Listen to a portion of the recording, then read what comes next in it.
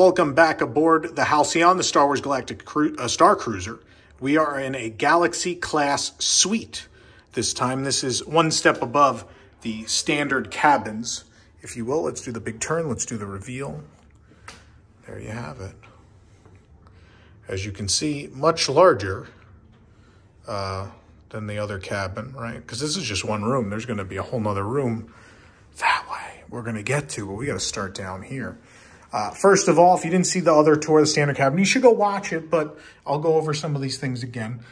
So instead of the do not disturb and yes, come in and do housekeeping, we have some buttons here, which we have this for do not disturb. And I'm not gonna hit that one because it probably calls somebody maybe, I don't know. But it has this cute little BB-8 style droid. And it's very cute. The light switches maybe not as much, kind of normal, but you have a main that'll shut everything off. You have the light right here above us. And then, so we have a little more, I don't want to say glassware, it's not glass. We have a little more cupware than the other room did, in that there is these all metal wine glasses. There's also 4 of the cups, obviously more people likely staying in this room, and the bottle with the little Chandrilla Starline logo sticker. I'll try to zoom on. It's hard in the wide angle. You lose a little quality on the video, but I want you guys to see a broader view of the room. I like this themed light back here. That's kind of fun. Oh my. All right, I wiped my lens a little bit. I noticed it was a little smudge, probably from all the excitement coming in to the Starcruiser, but let's get in on this light here. Look at that. That's fun. We've got some outlets up here, faucet, sink. There is just some storage room under the sink there, nothing actually there.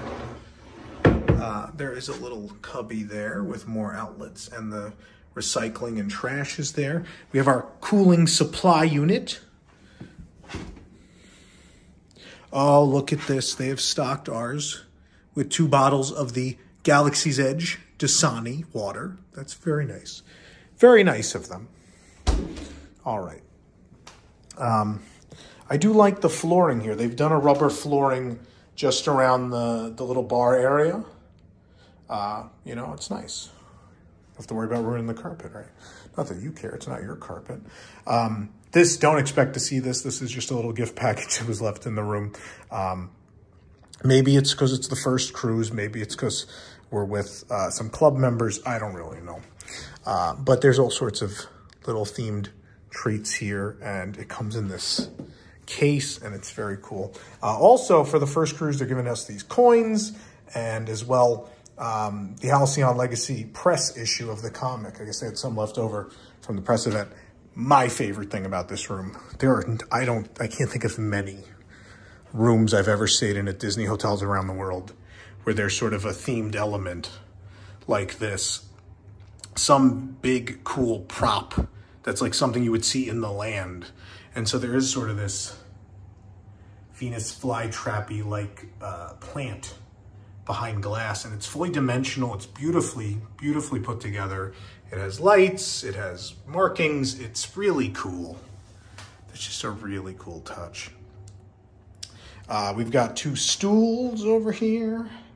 Don't worry, they're not attached. You can move those. And then even some outlets by the stools. That's thoughtful if you want to sit there and charge stuff while you have a drink. The vanity here, because there's so much more floor space, they gave you a stool with the vanity. And it's a bigger counter too, which is great. And light switch for the vanity, some outlets. I like it. I like... and honestly, it wasn't a huge price jump once you're already in for a regular cabin. To get this one was not astronomically more money. You know, you gotta see what works for you, but it's nice to have the extra space. Okay, so we have our closet up here. Yeah, it's very different actually. So there is a set of that Chandrilla Starline bedding that comes with the bunk beds in the other room. I see a pillow. We've got the safe, which has a custom logo sticker thing on it. Good amount of storage up here. Close these up. All right, good thing we finished, because then the merchandise came. The rest of the team was at the store. And while they were photographing all the items and videoing, they decided also, you know, buy stuff. I gave them a shopping list for me. You guys know how I am. Anyway, let's continue on with the room. So here we are in living room. This is also going to be someone's bedroom. We're going to have to move these bags. Like I explained in the other video, usually I try to put the bags outside. You really can't do that here. The hallways have a lot of foot traffic as everyone's checking in at once because it's a fake cruise. And also it's white glove service. So the bags were here. They were already in the room when we got here, which is awesome. That's great. Check in when they take the bags, unload you from the car, and then bring it to the room. A+ service. Really, really well done. Okay. So there is a really long sofa here, which is great. Everyone can sit and enjoy the television, which is up here. There it is. The television throughout the trip is going to tell us where we are in the galaxy, in the Star Wars galaxy, not the real galaxy. They got this shiny table. I'm glad they've utilized a lot of space for storage. What's really funny about this unit, this is absolutely the unit from the new Contemporary Incredibles rooms. It's themed more appropriately here, but when I opened that cabinet, I had a flashback that I believe this is the exact shape and layout of that piece in the Contemporary. It's really funny. But it's good that there's storage under these end table. 2 standard, 2 USB outlets. That's great. I'm really digging these rooms. They're really fun inside. This isn't going to fold out into anything. This is just a sofa. Just a sofa. If you want to put a drink up there, you can. Got another one of these here. This one's actually not storage, or does it open up? No. No, I guess there's something integral to the room there. So that one doesn't open. In the standard cabin, this pulls out and there's a table. Obviously, we don't need that. We have a table. And we also have this. We even have another little table here, these end tables. So we didn't need that here. But here's the window. I'm going to back up a few steps, show you guys the window. The viewport out into space. Yeah, it's got this there's this weird glare thing to it, which I don't know if it's to hide the edges of the screen, if that's the idea. I don't know. I'm not blown away by this. It definitely feels like a screen. And honestly, on video, it's way less clear than it is to my eyes. But yeah, there's activity out there. I noticed in the other room that we saw the transports bringing guests onto the ship because we're still in that first phase of the cruise where people are, you know, getting on the transports and coming aboard the Halcyon. I'll now show you how to open and close your viewport. This is fun. It's kind of a little show. Close viewport. Some beeping, some lights, and there it comes. The lights go out. And then we're gonna let that red light stop. I think that'll tell me when the process is complete. Now it's complete. Hit that to open the viewport. It's letting us know it's gonna open up. All the lights turn on. Open up. There you go. Very neat, very neat. Okay, so TV. We're gonna get to this bed at some point, but I have a feeling it's gonna look the same as the one on the other side, so maybe we'll just do that later, we'll add it in. Okay, we got this cool spacey looking chair, spacey looking table. You know, usually I'd go to the bathroom at this point, but since we're in this room, do you guys wanna open this? I think we should open this. That'll slide open. And there we go. And here we go. I'm never gonna get up. We're on the floor now. I've crawled under this space. You might be asking why. Well, there you go. Because it's a secret tunnel. We're taking a secret tunnel into the other bedroom. I wish someone was filming me coming through and blackmailing me with the video. Cool. All right. We're up. That's right. I love this touch. This didn't need to exist, but it's so cool. there's just a little tunnel that goes through both rooms. It's great. It's really great. This is going to be, well, let's take a look at the room first. Okay, this is more like a standard cabin in this room. Obviously, some things are different, but there are a lot of elements of the standard cabin in here. The lights aren't on in here, I just noticed also. Where is the light switch for this room? It's not outside. Should be right here, no? The big light's definitely not on. I'm looking for a switch. Oh, maybe it's on here. This is probably it. There you go. That's very hidden, not labeled. I like that kind of discovery, though. I don't think that's a design flaw. I think it's kind of cool. You're learning about the world you've entered, right? Sure, I'll cover for them. So now the lights are on in here. Nice bright room. I think it was still, what's funny is obviously for video, but with just the reading lights and the bed light on and the viewport light, it's a nice mood in here. Pop open some wine. Kind of romantic. Cruise amongst the stars. Very, very cute. What is going on out there? Oh, it's a reflection of the room. I thought there was some big brown ship outside. Okay, so there is a TV in here. We've got the bed.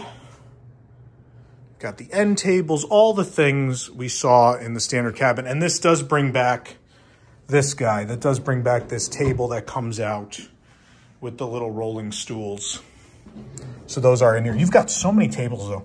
I don't know why you'd want to eat at that tiny table and you have a bunch of real table space in there. But, I mean, there's nothing else there. There's no reason not to have it. It's good to have options. Same thing, same type of viewport. I don't know if we run back and forth real quick. Will the view even look different? Is it mirrored? No, it's the exact same view, which if you do this real quick, it's going to ruin the illusion. Don't do that. Just don't do it. I love the Chandrilla Starline bedding. It's a great touch. I miss that we lost bed runners and things like that at all the resorts at Walt Disney World, so it's nice to have them back. We've got this fantastic wall unit, which this is where we're going to talk to D309 eventually, different video. We've got the room phone hidden in here. We've got our climate control hidden in here. That light switch I almost couldn't find is in here. It's a cool unit. It's a cool unit. Little end tables. These are always great with charging. 1 USB, 2 standard outlets. This really cool reading light that comes out of the wall is there. There is a bed here. So this is going to be the same on the other side too. It's a little heavy. Okay, cool. Ooh. It's hard to do these with one hand sometimes. All right. We have the bedding for this in the closet, as you know. I'm sure the other bedding for this one is in here and the one in the other closets for that room. So yeah, there's the bed that folds out of the wall. Pretty standard for a Disney hotel at this point. There's our TV. We're between, I guess we're at Chandrilla, which is a short bit away from Coruscant, according to the TV. We'll play with the TV in another video, too.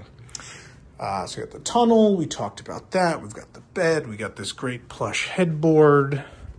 I like that. The rooms are fun. They feel like Star Wars. I have to say, they do feel like Star Wars. The hallways feel like Star Wars, as you saw at the beginning of the video. It feels like Star Wars to me. More so than Galaxy's Edge, even, I will say. This feels maybe prequel Star Wars, but it feels like Star Wars. All right, so we have another cool, interesting closet here. That hits. I am really surprised that hits that. Huh. Okay, so we open this. No light in here. Yep, more Chandrilla bedding. Some robes. Pillow. I'm surprised. Is the robe? The robe's not special, is it? No. I'm really surprised the robes aren't labeled with a logo or something. Kind of surprised. These are plastic. I know they want them to be durable. They're I don't know, maybe they're not fully plastic. Maybe that's plastic and this is some other cheap lightweight material. I don't know. You got to think about durability too, I suppose. There are hotel rooms that are going to get used a lot by people. The lighting units on the ceiling are fun. They look good. Look at this, tips for a successful voyage. Oh, maybe. Oh, it's trying. You are invited to engage while on your voyage. To fully immerse yourself while on your Star Wars adventure, follow your curiosity and sense of adventure. You determine your own story, which characters help you... try this again. Which characters you help, which information you share, and what choices you make chart the course of your adventure, of your voyage. This is your invitation to get involved, explore the ship, introduce yourself to characters, and if you see a curious commotion, feel free to join in. No two adventures are alike. Your adventure is uniquely yours. You may see things that other passengers do not. Sharing information with your fellow passengers is encouraged. As you make choices, your path may diverge from your travel party. If you want to stay together, coordinate your choices. D309 can be reached by pressing the droid link button if you're looking for more conversation about your story. And your Star Wars data pad is in your Play Disney Parks app, is an essential companion to your experience. Your personal itinerary will update throughout your voyage, so check back often. Characters will reach out through the comms. These messages will change throughout your experience based on your choices you make and the characters you befriend. Make sure you have your notifications turned on to get the latest. For more information on setting up your data pad, please visit the passenger services crew members at the atrium by the bridge. There you go. So that'll be on your bed, waiting for you to tell you everything that's going on. Again, on this side, same thing. We've got the really fun TV remote. Isn't that great? Yeah. There is storage room under the beds, which is a thing you're going to need. I couldn't even, the other room was so tight, I didn't even notice it. And you got some Star Wars theming down on this side. What do these doors look like? Let's see. So these are the very familiar, Animal Kingdom Lodge notoriously has these like thick wood cheap doors. They are those same ones, but they have cut shapes into them, so they do look very Star Wars. I will say that they look good here. I don't like them at Animal Kingdom Lodge because they're literally just plain flat doors, but they work a little better here. Just a panel. And then the bathroom and such is over this way. So we're going to cross the hall into here. Oh, not all the lights are on in here. So I'm going to find the switches. That's probably just the mirror, right? Yep. Cool. This is going to be everything else. Great. So we're in. Double vanity. Wonderful. Nice to have a double vanity. In this case, of course, I've gone...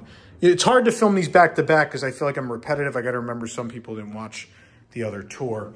The Chandrilla Starline logo towels, wonderful touch.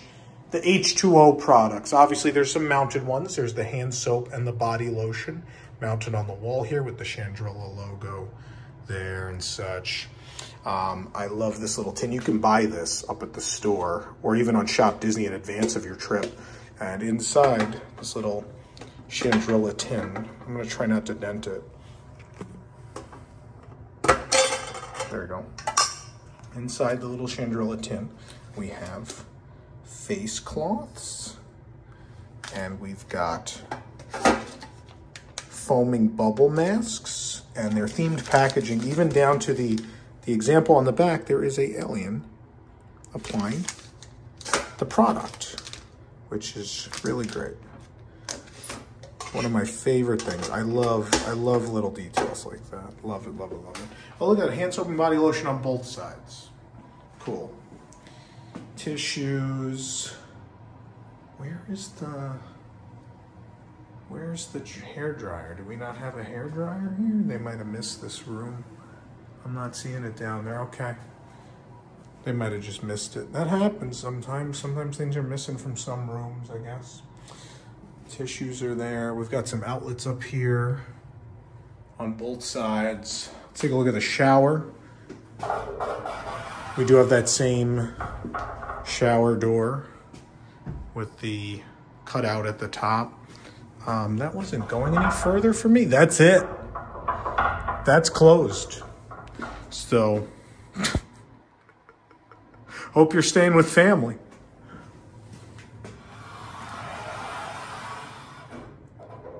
Oh, it's also a double. It's a double. There is only one bathroom though, so I don't know if people are staying in the other room. I guess they assume there's going to be family staying in here, but given the Star Wars clientele, I don't know that that's necessarily true. So this was an interesting choice then. A dual shower. It's not necessarily any longer than the regular shower. It's way wider. The standard cabin is very narrow. And so we have the mounted amenities. We have the shampoo, conditioner, and body lotion. There's some towels sitting here. There is the rainfall shower head, as well as the adjustable, removable shower head. Nice little soap dish up here. There are your individual controls. Same thing on the other side, obviously. I said it's a double, right? So it's identical on the other side. So you can shower together, you know, create your own adventure. All right, can't wait to get bad comments about that. And yeah, so that's everything out here, but we got to save the best for last. My toilet room. The toilet room's smaller. It's actually smaller than in the standard cabin. So there's no toilet art, but again, they've done this mirror, this interesting thing where you don't get all the angles this time, but obviously if you want to look at your costume, you know, check out your outfit for the day, you get the front view, you can turn here and get the side profile. It's very nice. Hey, a little tighter in this one. Not having art is fine as long as you have splashes of color, there's tile, there's enough going on here. I might be a little close to the wall, but just do your business and get out. Toilet, trash can, Chandrilla Starline sticker on the toilet paper, more towels. This one's not branded. There's a shortage of branded towels in this room. Yeah, so there's where you go potty. This is the bathroom. I don't know, I feel like I'm missing something. I don't know why. This is a high pressure day. We got a lot to cover, so I'm a little anxious, got a lot to do. So yeah, in a separate video, we're going to open. You already saw that opened, hopefully. Yeah, so I got to look at the price difference. I don't have it in front of me. But once you're coming all in on this, and you're going to have more than 3 people, especially, I think you need to take a serious look at this. And if this is a once-in-a-lifetime thing and you've saved up enough money, and again, my biggest advice is I'm not going to tell anyone to get into financial trouble to do this, because that is irresponsible, and I don't believe in people having debt. I don't believe in that. I think it's a bad idea. That's my lesson for everyone at home. If you can afford to do this, responsibly do this as a fun thing. This is the room to get. This is definitely a big step up from the standard cabin. So that's my advice. If you can afford to do it, do it. If this pushes you over the edge, don't. Do the standard. You know, you still have access to everything outside. You got to look at it the same way people look at Disney Cruise Line, where some people just get those interior staterooms, and because it's for them, it's just a place to sleep. We're going to enjoy everything on the boat. So it really depends how much time you think you're going to spend in the room. But I think there's more than enough to do in 48 hours where, you know, it may not matter which room type you have. But if I'm going to recommend something for a larger party, it's going to be this Galaxy Suite.